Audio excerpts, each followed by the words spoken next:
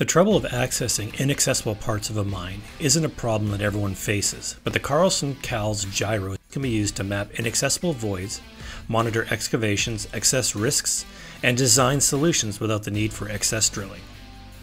The C-ALS Gyro contains a 3-axis gyro which monitors the probe's heading and accelerometers which determine the inclination. The C-ALS Gyro can be deployed in any direction and with just a diameter of 50 millimeters via most standard boreholes.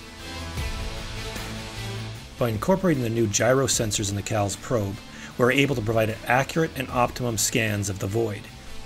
Once in the void, a simple click from the operator tells the laser scanning head to rotate on 2 axes, measuring the 3-dimensional shape of the void with full 360-degree coverage and no blind spots, and an impressive range up to 150 meters without sacrificing accuracy.